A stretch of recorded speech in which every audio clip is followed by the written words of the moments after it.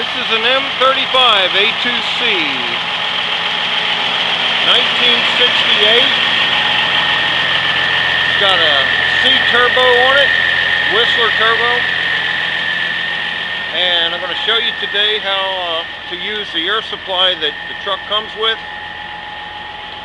for your air tools. This is where the air comes to.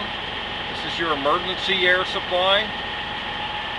Hooks into a glad hand outlet right here. You can get these things at any truck stop. And this hose is about 25 feet long. And what I've done for the convenience of showing people how this works, I've got a half-inch air tool here. I'm going to show you how nice it works.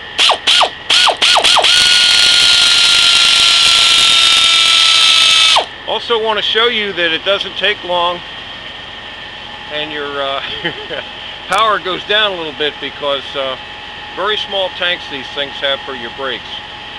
Okay, that's it for now. If you want to use these things for a longer period of time, you put a larger reservoir tank in, and that'll allow you to use your tools like an impact wrench for your lug nuts without difficulty.